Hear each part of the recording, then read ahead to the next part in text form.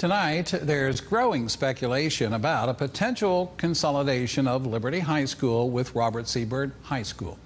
12 News' Barbara Ron has been following this story all day. She joins us now live here in the studio with the latest on this. Barbara.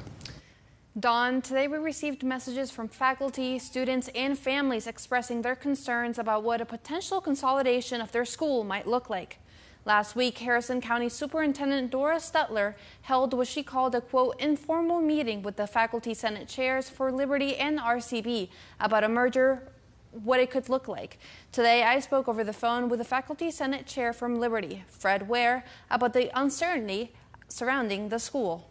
Pretty much. I have not seen anything in writing, and I can't find anything in the county's 10-year plan for anything like that.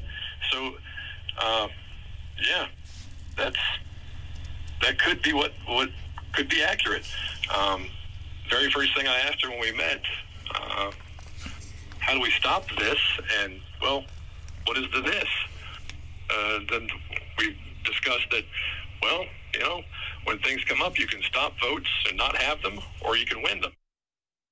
The superintendent told 12 News there are multiple steps required to close down a school, including approval by the state school board, closure hearings on the specific buildings, and a vote by the school board. Stutler told us the board has not voted on anything as of yet.